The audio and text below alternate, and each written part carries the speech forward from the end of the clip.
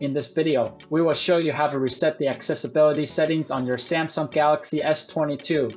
In doing so, all the settings you've changed inside the accessibility option will be brought back to factory defaults. So to do that, pull up the apps drawer and then tap Settings. This will bring you to the main settings screen. Scroll all the way down and then tap General Management. Tap Reset to view all the other options. Tap Reset Accessibility Settings.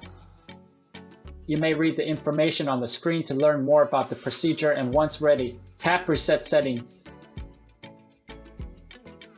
You will then be prompted to enter your security lock to verify your identity. After that, tap Reset to finally reset the accessibility settings of your phone. After doing that, feel free to change some settings in the accessibility menu again to make your Galaxy S22 work the way you want it.